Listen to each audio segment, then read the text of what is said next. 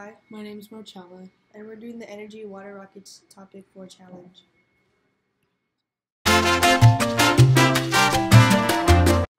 The problem, in our own words, is how can we build a rocket that is capable of going high in the air?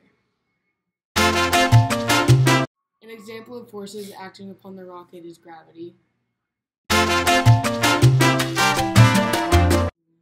The constraints are that we have a certain amount of time, we have limited materials, and we have forces acting upon the rocket. The requirements in this challenge are we will be using an air pump and a 2-liter bottle to build a water rocket in 25 minutes.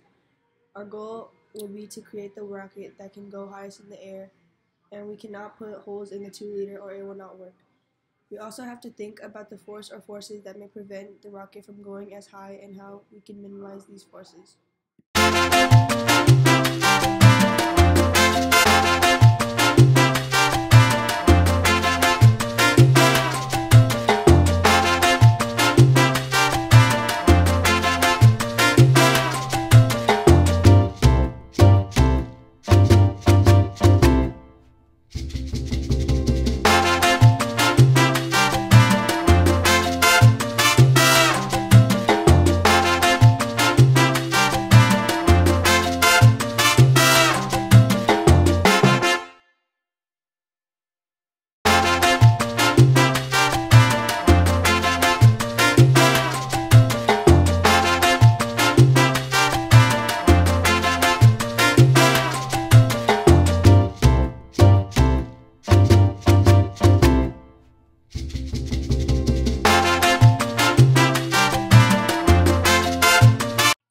I determined the height by using the formula D equals 1/2 GT to the power of 2 and plugging in the values.